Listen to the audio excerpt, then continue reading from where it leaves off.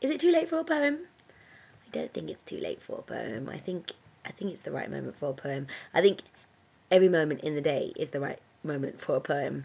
Always, forever and ever, all the time, anytime.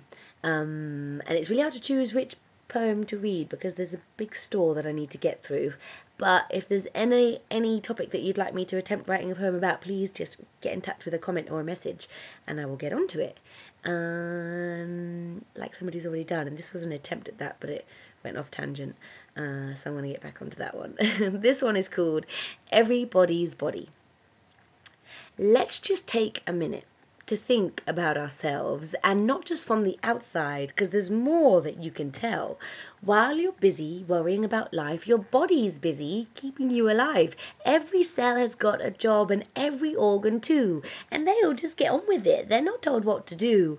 Your brain is like the boss, the big man. He's in charge from all the operations, from small to super large. He taught you how to walk, encouraged you to swim, and even all those silly worries. You got it, that was him. And he's got a crew, all important too, and they all work together, existing you forever.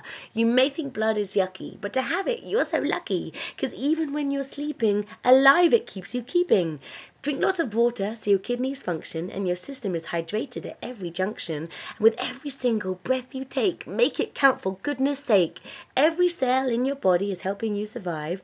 Every pump of your heart is keeping you alive. So think about the ways that you can help yourself. Look after your happiness, look after your health. Your tummy is processing the energy you eat. Appreciate every mouthful and every heartbeat.